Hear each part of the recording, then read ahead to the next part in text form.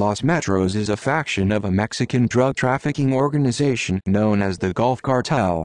The group was formed in the late 1990s during the reign of Ogiel Cardenas Gillen, the former leader of the cartel, to provide security to the organization's leaders as the cartel's armed wing. The leader of Los Metros, Mario Ramirez Trevino, alias X20, was arrested on the 17th of August 2013. Fight with Los Rojos.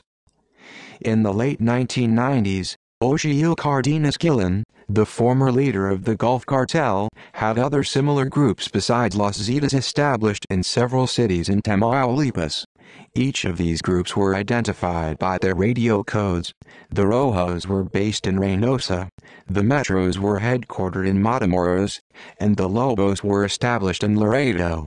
The infighting between the Metros and the Rojos of the Gulf Cartel began in 2010, when Juan Mejia Gonzalez, nicknamed LR1, was overlooked as the candidate of the regional boss of Reynosa and was sent to the Frontera Chica, an area that encompasses Miguel Alman, Camargo and Ciudad Mir, directly across the U.S.-Mexico border from Starr County, Texas. The area that Mejia Gonzalez wanted was given to Samuel Flores Borrego, suggesting that the Metros were above the Rojos. Unconfirmed information released by the Monitor indicated that two leaders of the Rojos, Mejia Gonzalez and Rafael Cardenas Villa, teamed up to kill Flores Borrego. Cardenas Villa had held a grudge on Flores Borrego and the Metros because he believed that they had led the Mexican military to track down and kill his uncle Antonio Cardenas Gillen, Tony Tormenta, on the 5th of November 2010. Other sources indicate that the infighting could have been caused by the suspicions that the Rojos were too soft on the Gulf Cartel's bitter enemy, Los Zetas.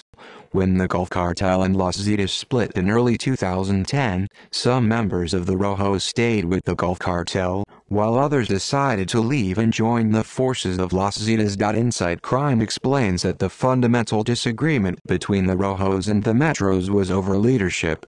Those who were more loyal to the Cardenas family stayed with the Rojos, while those loyal to Jorge Eduardo Costilla Sanchez, like Flores Borrego, defended the Metros. Originally, the Gulf Cartel was running smoothly, but the infighting between the two factions in the Gulf Cartel triggered when Flores Borrego was killed on the 2nd of September 2011. When the Rojos turned on the Metros, the largest faction in the Gulf Cartel, firefights broke throughout Tamaulipas and drug loads were stolen among each other, but the Metros managed to retain control of the major cities that stretch from Matamoros to Miguel Alman, Tamaulipas. References